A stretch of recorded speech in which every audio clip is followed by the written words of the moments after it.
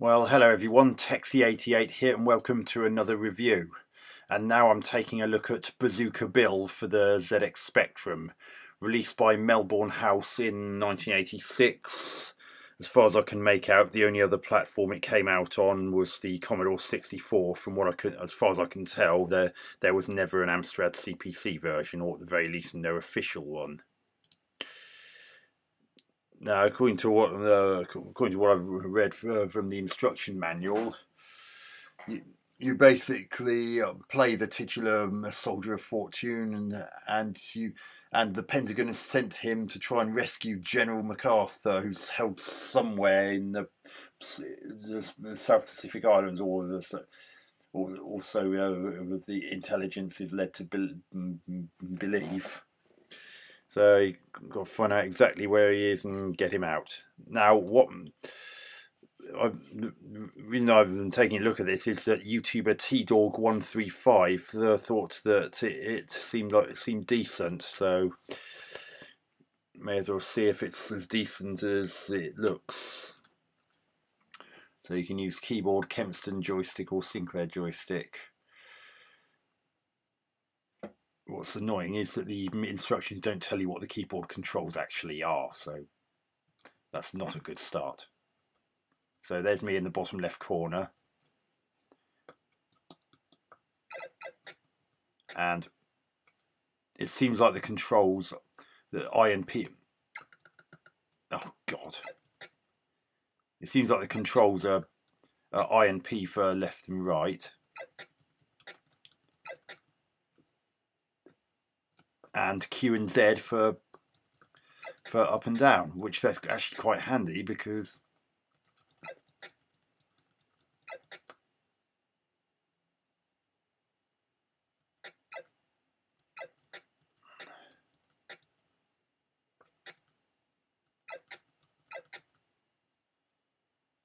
oh, now I'm starting to see something a bit different.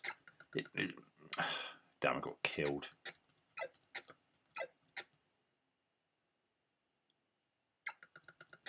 Goodness me. So in some ways this is kind of like a cross between Green Beret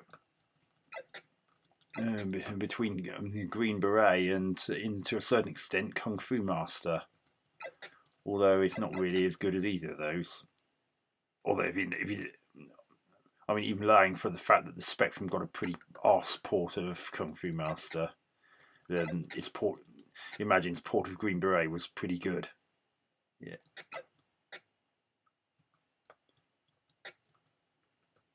Now I've got lots of different weapons up in the top middle of the screen. I'm just trying to figure out how to actually use them. Bill was here. Why couldn't they? Bloody hell, that was a bit quick, wasn't it?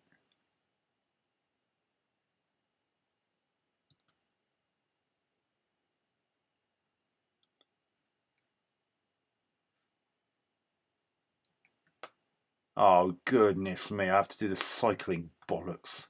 Seriously, I've got a keyboard. Why can't I just type?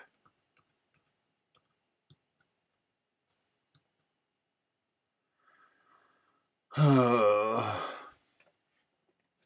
thing is, according to the instructions, I should be able to jump as well as I should be able to jump and backwards jump and forwards jump, and I can't seem to do that. I'm wondering whether they're on keys that might be done by different controls. Trouble is, because of the constant onslaught of enemies, it's not giving me a chance to actually figure out what the controls are. It's not letting me do it. Why can't? And how do you change weapons? And what kind of punch is that? I mean, it looks like a kind of punchy animation that you might expect from one of those handheld liquid crystal display games. Oh, dearie me. This isn't... Oh, let's see what happens. Oh God, get down the ladder! Oh my God.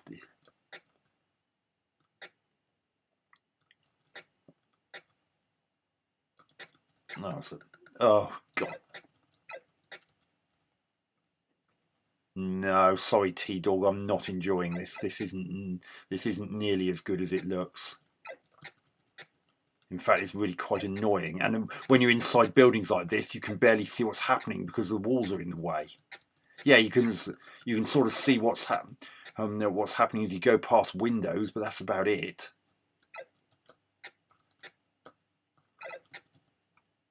Ah, there's a gun down there. Can I select the gun? How do I select the other weapons? Oh, bloody hell, I accidentally restarted the game. Why couldn't there have been proper instructions that tell you what the controls are? It's all well saying you can control by keyboard, but why not actually put what the controls actually are? Right, I picked up a knife. How do I actually use it? Oh, for God's sake, this is absolutely whack. And all this could have been avoided if they actually put how to actually do things on the keyboard. In fact, in some cases, how to actually do it at all. How do you select other weapons? It doesn't say. And when I restarted the game just then, it's because I accidentally pressed the F button, which restarts. And H is pause. Ugh, move! Oh, this is pants. I'm not enjoying this. This isn't enjoyable. Oh, for God's sake! See, you can't see what's going on because the bloody buildings are in the way.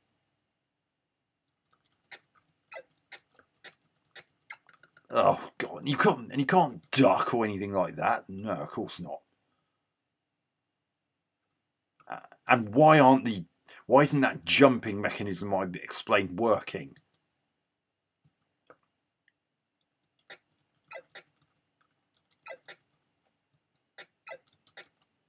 And why was I suddenly continuing to go left even though I actually pulled off left, and other times it does stop immediately as expected. Oh God alive, I'm nearly dead already. That's my energy meter in the top right corner, those dots. See, it's already almost all drained. Give people invulnerability when they respawn. Oh. What?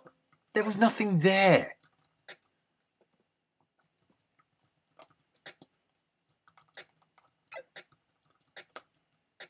I'm still trying to figure out how to switch to other weapons. I mean, I've just picked up a machine gun. I'm a chuffing clue how to actually select it.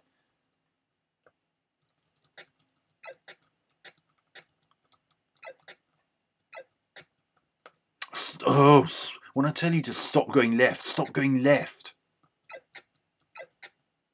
Oh, this is pants.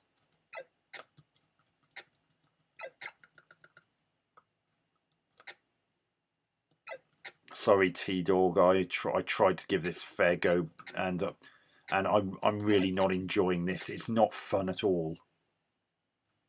In fact, it's pretty unplayable.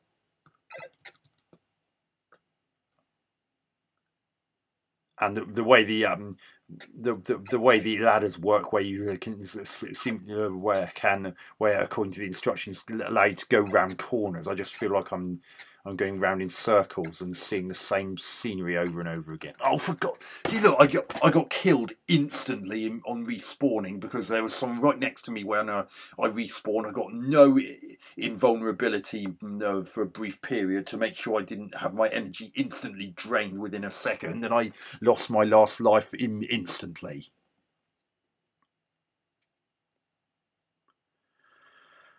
So no, this is absolute shite. I'm sorry.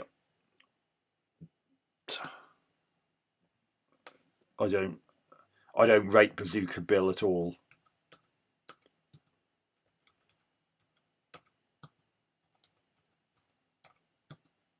Oh my God.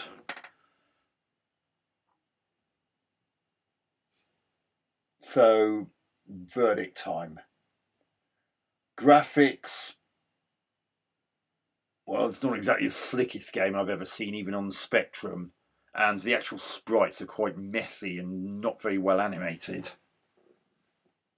And that, as I said, that punch animation looks more like it's been animated on a liquid crystal display handheld game rather than on a computer. I mean, on a computer it could have done better than that.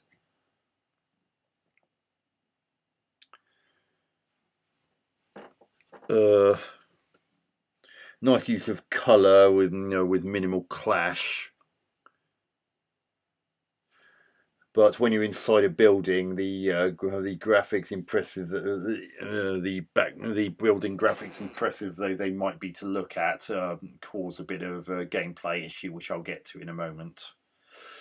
Sound, well, you're not. It's a 48K Spectrum game, so as I said previously, you're not going to get absolutely mind-blowing sound at the best of times due to the lack of space and the fact that that particular version of the Spectrum didn't have a dedicated sound chip. But at least it's got some sound. So gameplay though,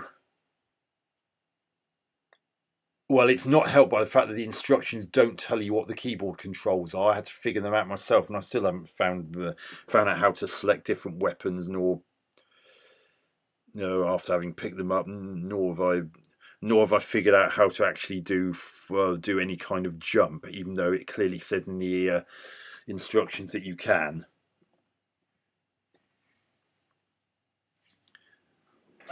And I just felt like I was going around in circles half the time, because it says that that you can actually access different parts of the gaming area by going up or down ladders, and that's true, but I didn't find it particularly helpful. In fact, it's actually quite confusing. It would have been preferable if they'd done that kind of thing using doors, for instance, or gates or something like that, like you'd get in other games of its ilk. It just makes more sense.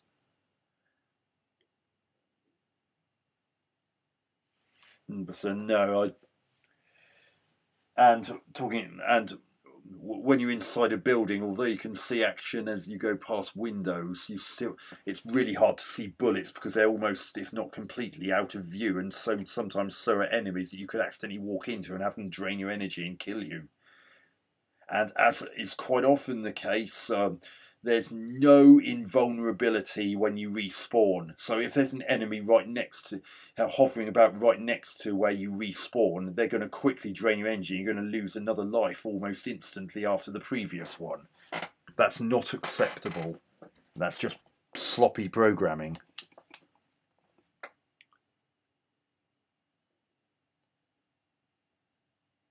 And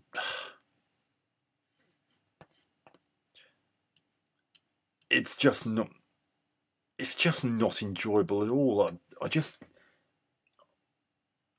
didn't feel like I just didn't feel any sense of excitement or enjoyment in playing Bazooka Bill. I really didn't. So sorry, T-Dog135. You may have thought it seemed decent, but if you ever actually play it, you'll quickly change your mind. It's not fun at all to play. So I'm going to give Bazooka Bill on the ZX Spectrum 3 out of 10. Sorry, Melbourne House, that's not... I just can't believe that the same software company that brought out the brilliant Way of the Exploding Fist had one of the games not long after that be this absolute pile of cockadookie. So yeah, 3 out of 10 it is, I'm afraid. So anyway, I hope you enjoyed that review. Catch you on another one soon. Texie88 out.